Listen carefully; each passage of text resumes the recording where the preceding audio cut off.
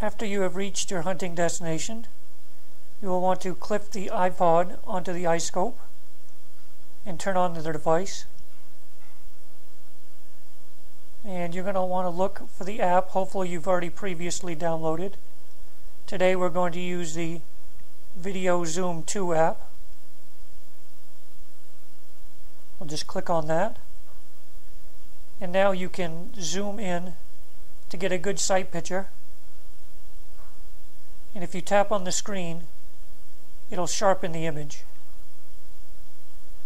Now you can simply press the square home button, and it takes about a little over 1 minute before the device goes to sleep. And after it goes to sleep, you don't have to worry about your battery draining. You can sit there and watch and wait for game to show up. And when you see game, you just simply touch the square home button and sweep your finger and tap the same app you used before, and all your settings are as they were. So now you're ready to shoot.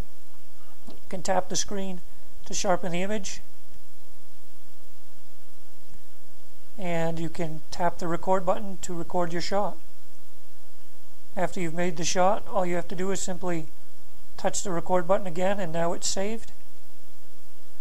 And this way you can hunt all day and not have to worry about your battery draining.